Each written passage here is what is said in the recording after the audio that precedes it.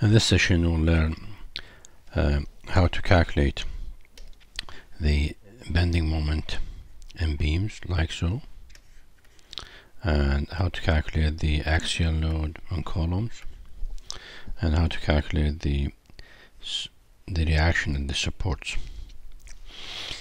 And to do so we'll have to make some assumptions, and these assumptions are based on the shape of deformation of the frame. And if you look at the beam A2, B2, the shape of deflection for this will be like so. It will have a concave upward in the middle, and this will be concave downward here and concave downward here. And to change from concave upward to downward, it has to go through 0.0 here and 0.0 here. And same thing goes for this side. We have, again, this is concave upward and this is downward, just like that. And then this is a point of inflection or change. And the point of inflection or change is where the bending moment is equal to 0. That will help us to make the following assumption. We'll accept this part to be simply supported beam, and this will be the cantilever beam, and this will have uniform load like that, and this will have uniform like this. And of course this side also the same, is cantilever, and it will have a uniform load like so. Of course this first simply supported will produce a reaction like that and reaction like that, and this reaction is, let's call it B, and this is P. This will be carried on to this part and to this part.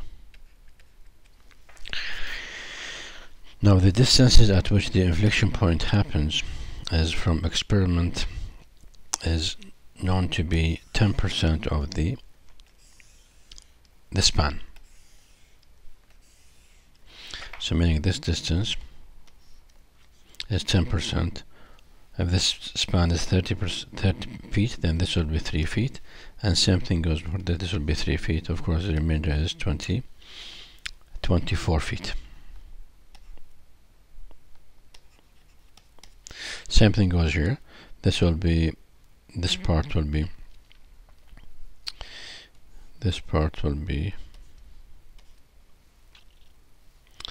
2.8 feet. Same thing goes for this part, 2.8 feet, and the remainder is here.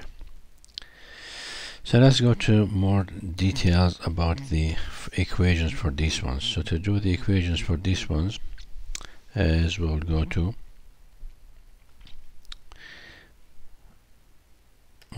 here. So this is the enlarged part of the, this is the concept actually. So here we need to calculate the bending moment in the middle, which is this one. And for this one the equation is that this, you can find these equations in the charts, is equal to WL squared divided by 8, where this is W. And of course this is the span, but this span is reduced to to 80% of the entire span. And for shear, the shear here is equal to WL divided by 2.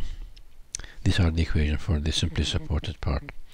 Now for the cantilever part, which is the cantilever part, this is composed of the point load and uniform load. So this is a compound loading case.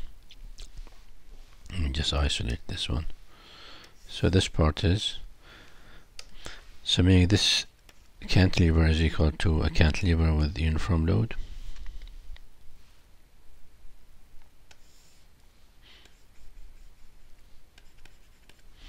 plus a cantilever with point load. And the equation for these, the bending moment for this is equal to WL squared divided by 2, and the shear is equal to WL.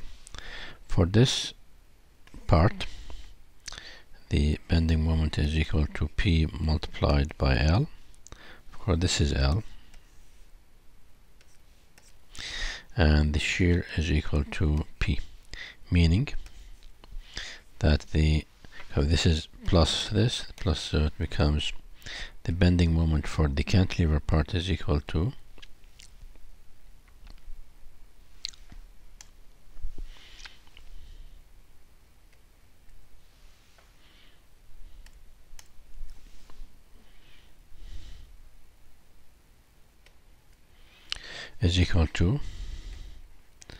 WL squared divided by 2 plus P multiplied by L, always, and shear is equal to WL plus P.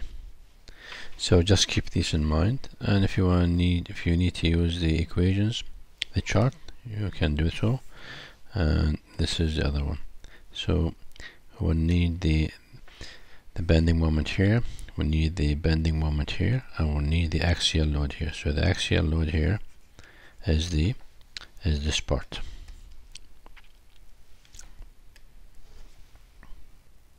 Now let's do an example now based on the concepts that we have previously. So we said we'll break this into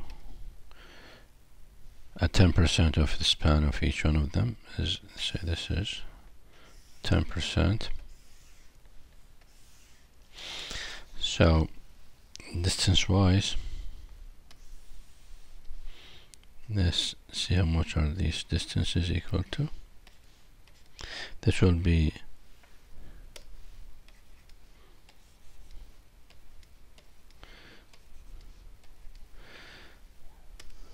of course 10% of 30 is 3 feet, and 3 feet, and the remainder is 24 feet.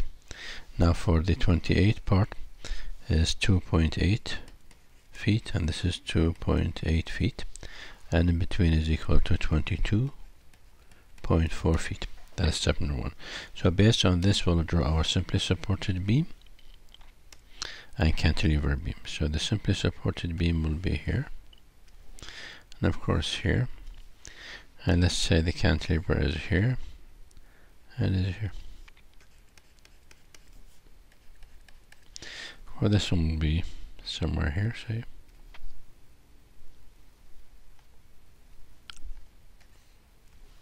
And here.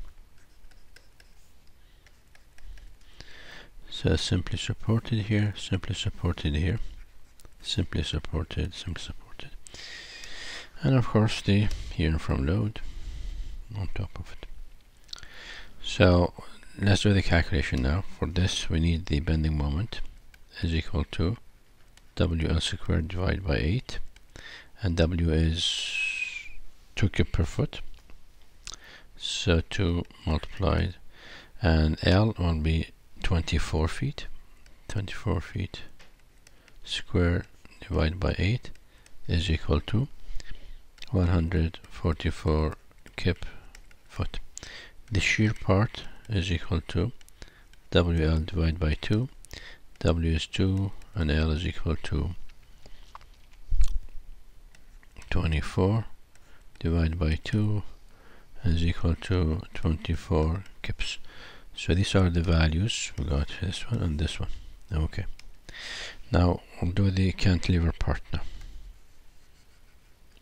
For the cantilever part, of course, we just want to note here, this is P and this is P. These are the reactions. So this is equal to 24 kip, and this is equal to 24 kip. This has to be carried on to this part. It is 24 kips, and of course the uniform load continues here. So now I want to calculate the bending moment for this part. We know from the previous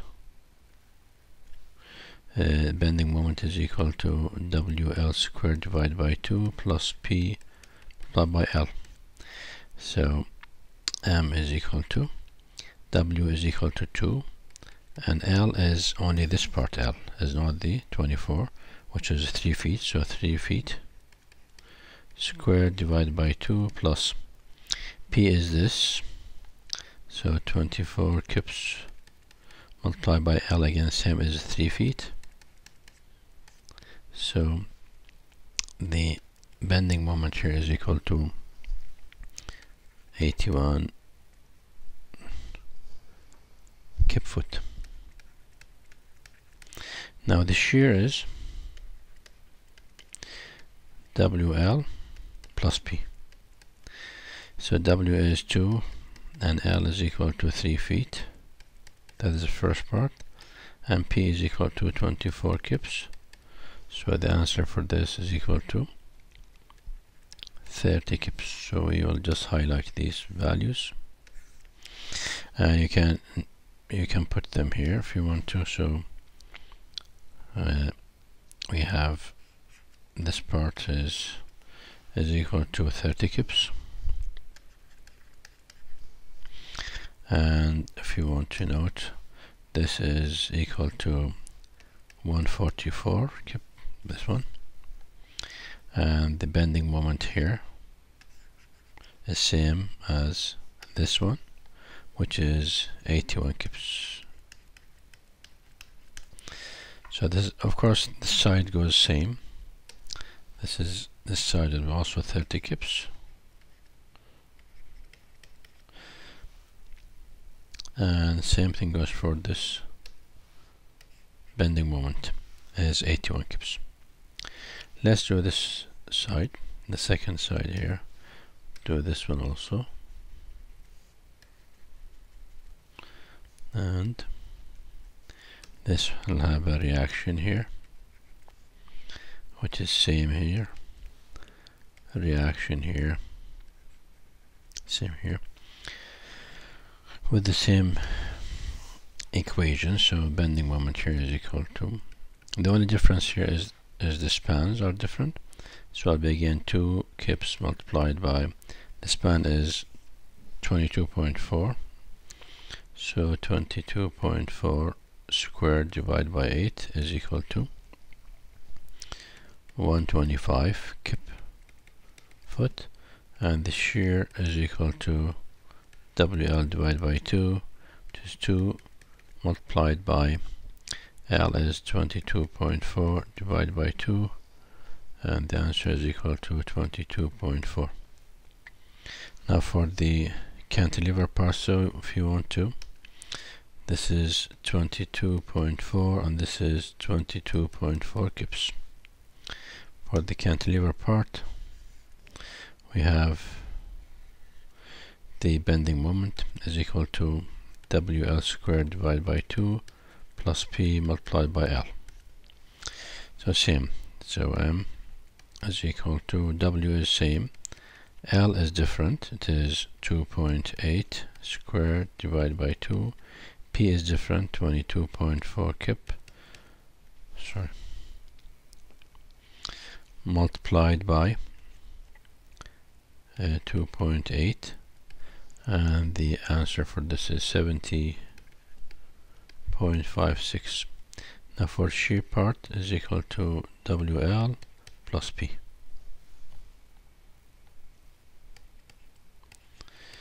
And W is 2, L is 2.8, that's the first part, and P is equal to 22.4, and the shear is equal to 28 kips.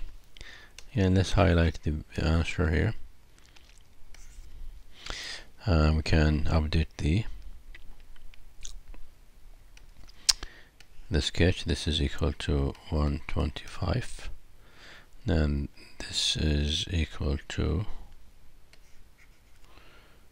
70.56, and this is 70.56, and the axial load from this side is equal to 28, and the axial from this side also is equal to 28 kips. So now if we would like to design the column here, it will be the sum of these two loads, 30 plus 28, and this column will be 30, the load, and for this column you desire for 28.